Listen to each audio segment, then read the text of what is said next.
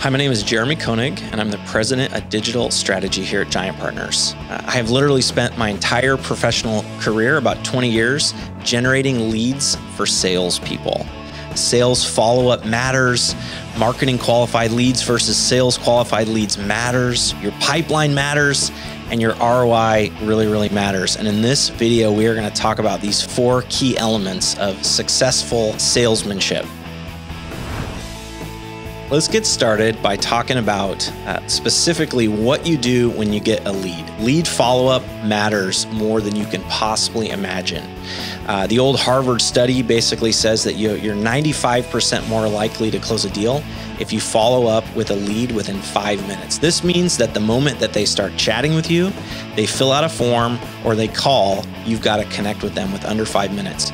So often what happens as we all as consumers do is we'll actually start researching on Google or social media or somewhere else.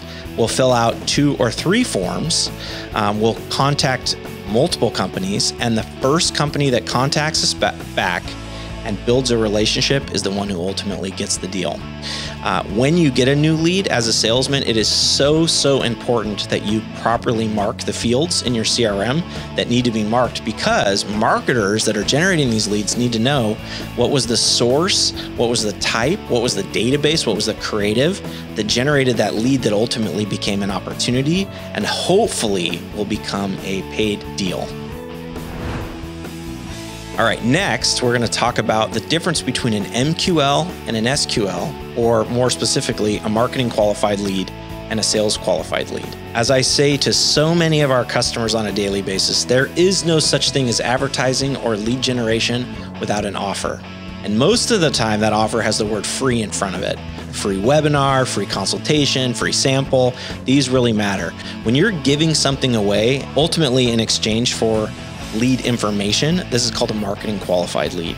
This person needs to be followed up with, and your tone has got to be helpful. You don't want to be the car salesman. You want to be Flo from Progressive. How can I help you today? The more helpful you can be, the better, because ultimately you're providing a free service, and that free service is what's giving you the opportunity to build a relationship. A sales qualified lead, on the other hand, is a person that already is familiar with your brand. They have buyer intent, and they are looking to buy something.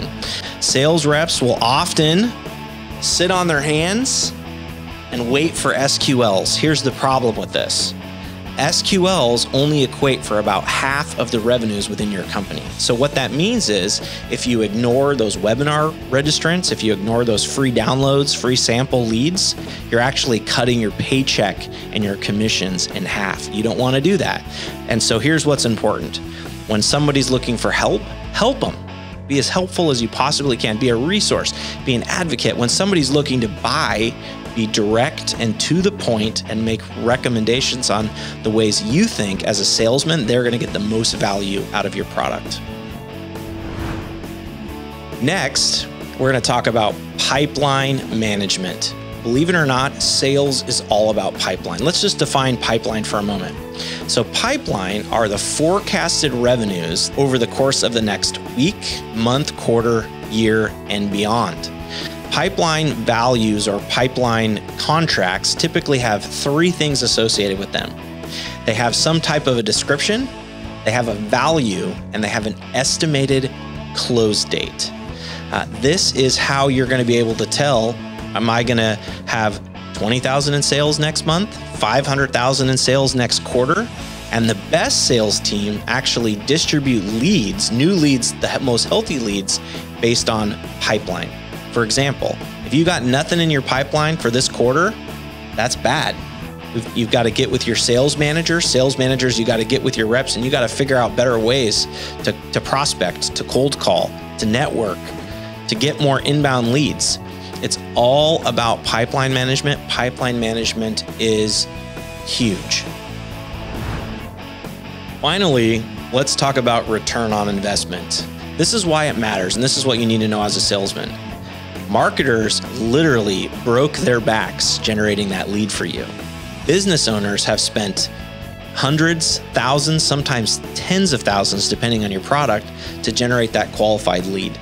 And when you don't follow up with it well, if you're not following up with it in an uber professional way, you are literally wasting the money. You're literally taking money right out of your owners and your investors' pockets that otherwise would have turned into revenue for them and for you.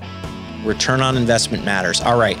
When you're working a lead, it's so important that you mark it again as a contact that you were able to get in touch with, an opportunity that has a real value associated with it, and then a deal.